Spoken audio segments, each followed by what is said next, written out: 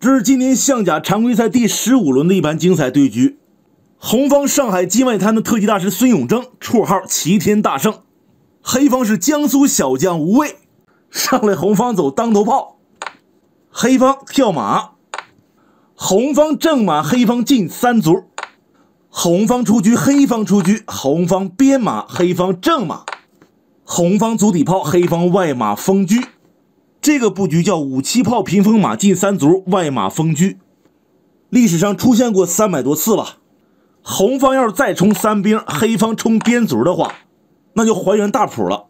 但是这把不是啊，红方横车，黑方补象，红方进车过河，黑方补士，红方出车，黑方冲边卒。红方还是没动这兵，他抢一步进车过河，想捉双啊，黑方吃兵踩炮，大圣往右平封车，也有进炮打卒的，小吴平炮对车。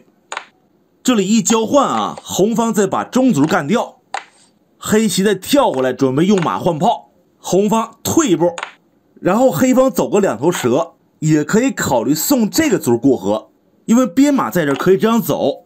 咱们直接看实战，黑方2头蛇，红方补象，黑方进炮对炮。哎呀，这应该算是个弃子攻杀吧，因为假设红方打掉的话，黑方一踩，红方捉马，他咋办？本来是有炮保着的，刚才不对掉了吗？现在只剩灵魂了，你这马往哪儿蹦，红方都是放这儿啊，跳到边路红方也放这儿，一抓就死。黑方的后招有可能是平车抓炮，红方补士，黑方在平炮，红方捉马，黑方进边卒过河。看来黑方这棋也不错，红方吃马呢也算浪费部署。当时小王小吴他进炮对炮，大圣没有出手，他进兵让黑方先发射，那他也不动，跳马想踩兵啊，红方退车防一手，黑棋出车，红方吃炮，黑方吃炮，红方进兵拱马，到了没上去，还得往回跳。红方又来了，要捉马，这只好往外跳。现在就是说黑方这车马都在河沿，大圣又火眼金睛一看，发现一招好棋，就是送兵啊。要是拱了，红方就边打2怪，这俩肯定要丢一个。小吴合计了一下，先跳马吧。红棋双兵过河，黑方也送个卒过河。你要吃卒我就吃兵啊，红方先拿胶粘上。目前呢红方没有补士啊，黑方有个好机会，就是往边路跳马卧槽，当时没走，他平卒，那红方把士补上了，你再跳马，红方就可以退炮防守了。哎，已经不成立了，那就往下冲，奔他使劲。红方不要了，往中间跳这个，已经过俩兵还要啥了？黑方再冲，红方捉马，小吴跳到中间，红方再捉，黑棋呢踩兵，黑方这个火力在左侧很强啊。接着走，红方进车到卒林，黑方吃马得子，红方必须速战速决往上跳，黑棋回马要踩炮，再换一个，红方可就彻底不妙了。进炮过河，黑方进车想往右平，大圣立个中炮打马，黑棋踩炮，红方平兵别马腿，那就再往上跳，这不就准备卧槽出老帅在平车将了吗？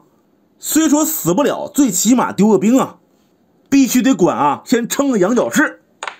现在黑方没棋了，但是红方可有啊。首先是退中炮打串啊，这仨一条线。其次呢就是用车砍底象，比较好的招法呢应该是退车拉住红方车炮，这就折腾不起来了。现场确实呢也躲车了，但是就退一格。而红方呢按理说应该是砍底象，也没动手，在这补个士。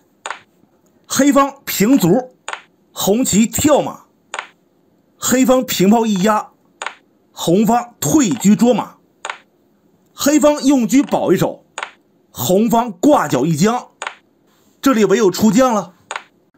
然后红方呢平一格炮打串儿，也可以考虑这样走。如果逃马，红方就吃这个；要是吃兵，那红方就踩掉。想继续换呢也行。双方这棋算是均势啊。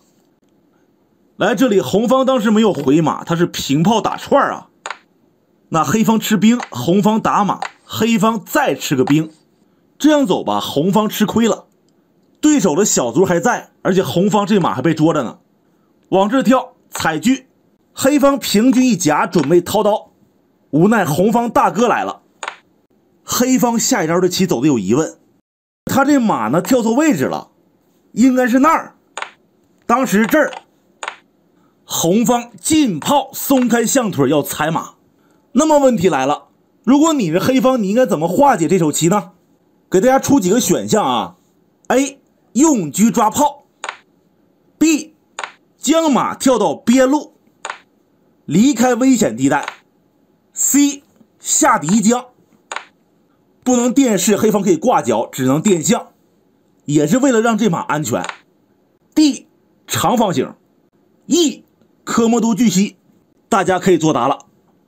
好了，四郎公布正确答案，正确选项应该是 B 跟 C 啊，将马逃走，或者说下底一将。当时黑方选了个 A， 用车抓炮，那不坏菜了吗？红方平车一将，黑方躲将，红方踩马，这炮有根你吃不动啊。